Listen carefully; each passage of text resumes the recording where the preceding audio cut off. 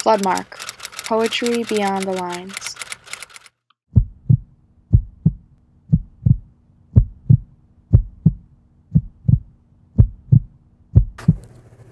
The Archipelago of Kisses by Jeffrey McDaniel.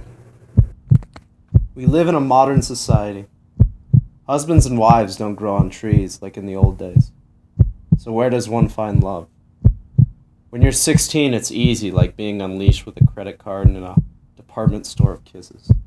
There's the first kiss, the sloppy kiss, the peck, the sympathy kiss, the backseat smooch, the we shouldn't be doing this kiss, the but your lips taste so good kiss, the bury me in an avalanche of tinkles kiss, the I wish you'd quit smoking kiss, the I accept your apology but you make me really mad sometimes kiss, the I know your tongue like the back of my hand kiss.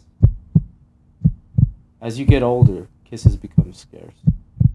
You'll be driving home and see a damaged kiss on the side of a road with its purple thumb out.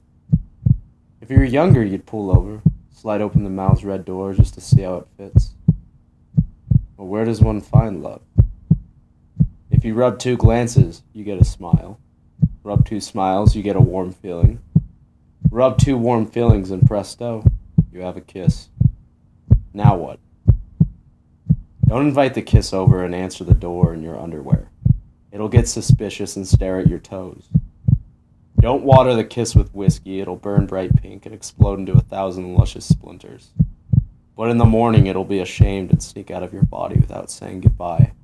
And you'll remember that kiss forever by all the little cuts it left on the inside of your mouth. You must nurture the kiss. Turn out the lights, notice how it illuminates the room. Hold it to your chest and wonder if the sand inside hourglasses comes from a special beach. Place it on the tongue's pillow, then look up the first recorded kiss in an encyclopedia. Beneath a Babylonian olive tree in 1200 BC. But one kiss levitates above all the others. The intersection of function and desire. The I do kiss. The I'll love you through a brick wall kiss. Even when I'm dead, I'll swim through the earth like a mermaid of the soil, just to be next to your bones.